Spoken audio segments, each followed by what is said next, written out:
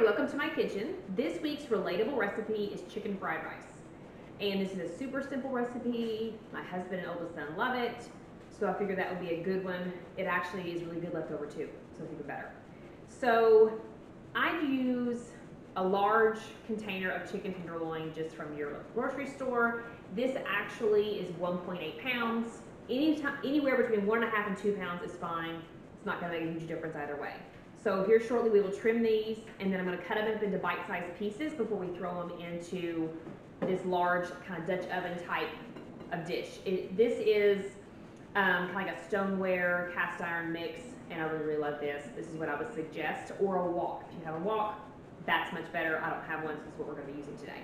And we're going to put a little bit of olive oil on the bottom of that when we fry up our chicken, or actually saute our chicken. So we're just going to stir those a couple minutes on each side, those bite-sized pieces, before we do anything else. But before we do that, I want to go ahead and give you a rundown of what all we're going to be using. We're also going to have some soy sauce, obviously, some sesame seeds, 3 whole eggs.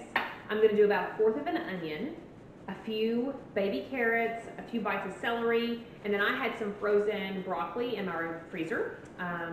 And basically the vegetables are kind of your own. You don't have to use these vegetables. I would suggest using some onion. Maybe not as much if you don't like a huge onion flavor. But other than that, you can kind of do what you want with the vegetables. It's your own personal choice. We really like the broccoli and the carrots and onions. The celery I do if I have it, I don't. But you definitely also want to incorporate garlic. So I would do about 2 large garlic cloves. I had a few that were small, so I'm actually going to do a little handful here. And then you're just going to use your basic white rice. If you use brown rice, I don't think it's going to matter again, but the traditional way is the white rice. So we're going to be doing that. So to start off, I'm going to trim all my chicken, and then I'm going to get into the pan to start sauteing. And I'm also going to go ahead and cook my rice. You want to cook your rice before you mix everything together. So I would suggest about 4 cups of rice for a family of 4 to 6.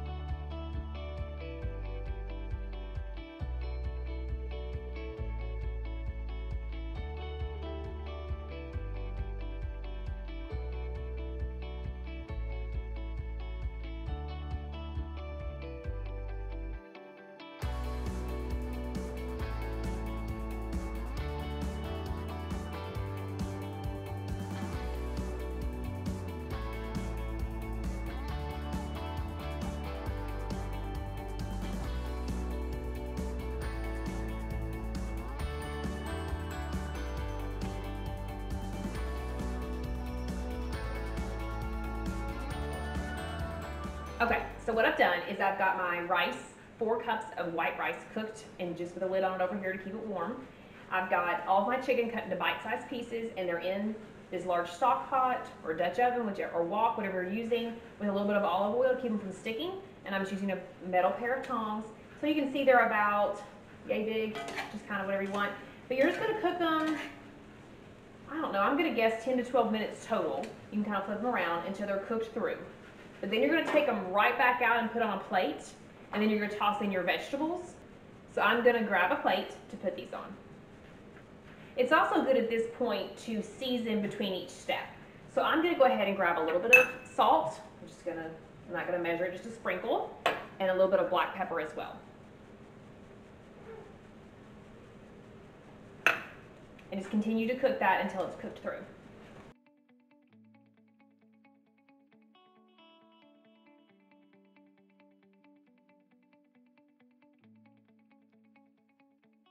Okay, so I've got all my chicken cooked and everything looks good to go. You could bump this up to a higher temperature. I got it on medium if you wanted it to be more charred or grilled looking. I didn't really do all that. So But when you go take this out, first you're going to bump your heat down to low.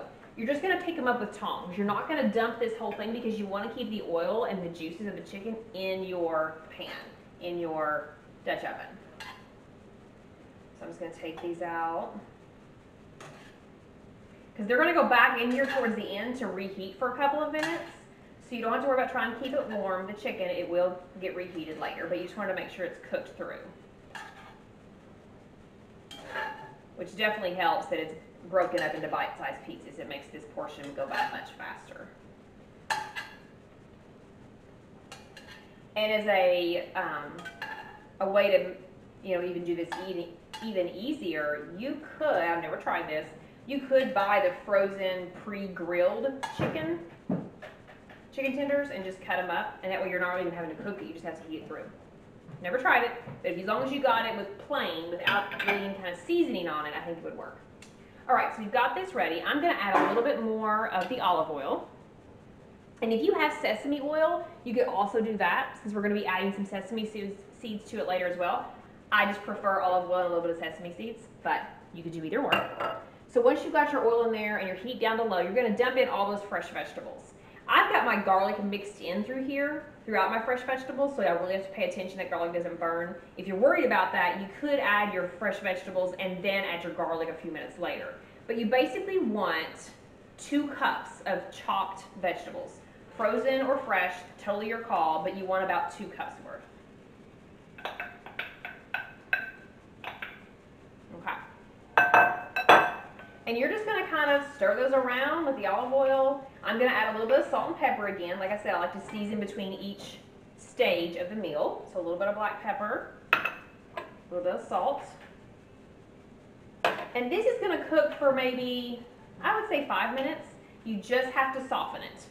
Now, if you were doing, I don't know, like bigger chunks of vegetables that needed more time to soften, you may have to go a little bit more. That's why you want to make sure on those carrots you chop them up pretty small, because carrots are fairly coarse vegetables and you want those to really soften up. So I'm going to say about 5 minutes. Now that they're all in there, I'm going to bump it back up to medium-low heat and let those stir fry for a little bit. Also, while this is working, I've got 3 whole eggs in here. I'm going to go ahead and beat those in a bowl with a fork. You're going to add these in about 5 minutes, so basically when the vegetables are done. So you want to make sure you don't add milk. It's not like you're making scrambled eggs. You're just breaking up those yolks and beating them into the whites. This is kind of what binds everything in the chicken fried rice. There we go. All right, and now we just kind of stir these around till they're done.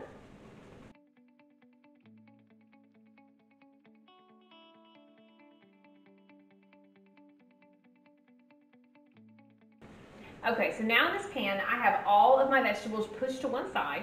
I put just like maybe a teaspoon more of olive oil on the side that doesn't have the vegetables.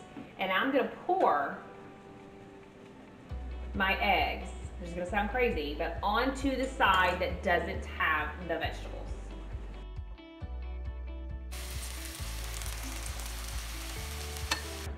And I take the same wooden spoon I was using to stir the vegetables, and I'm just gonna stir the eggs.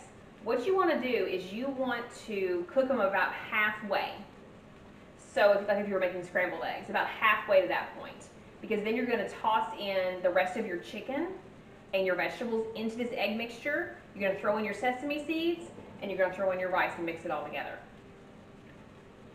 So I would say, depending on the heat of your pan, a couple of minutes before you want to start stirring in the other ingredients. Okay, so now it's starting to cook on the one side, so I'm going to go ahead and toss in my vegetables with my eggs.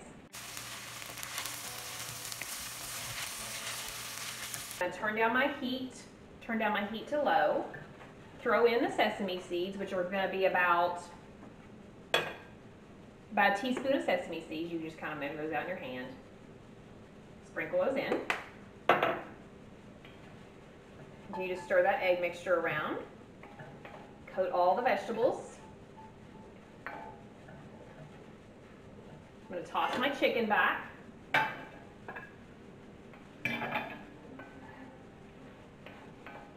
Now, if you had a really big pot, you could just dump the chicken and rice in all at the same time. I kind of like to do it separate so it doesn't go spilling out. right, now I'm gonna add all that white rice.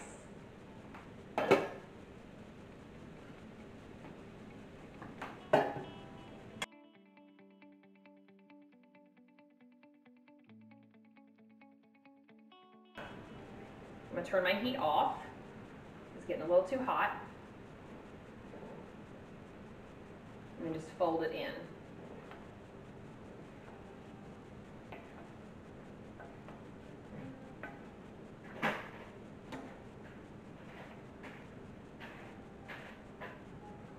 Okay, so once you got your rice and your chicken and your sesame seeds in, then you're gonna put your soy sauce. And the recipe I originally started using calls for about 4 tablespoons.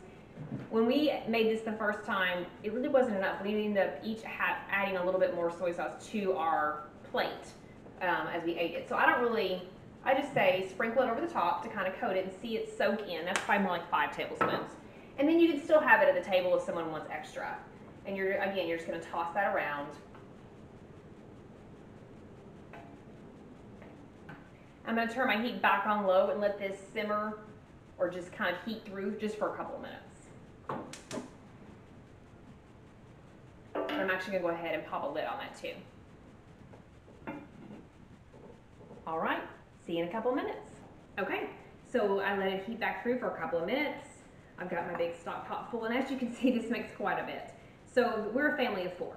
We always have leftovers when we make this. If you're a family of 6, you may not, but I feel like it's a really great portion. And I usually just a couple of spoonfuls per person.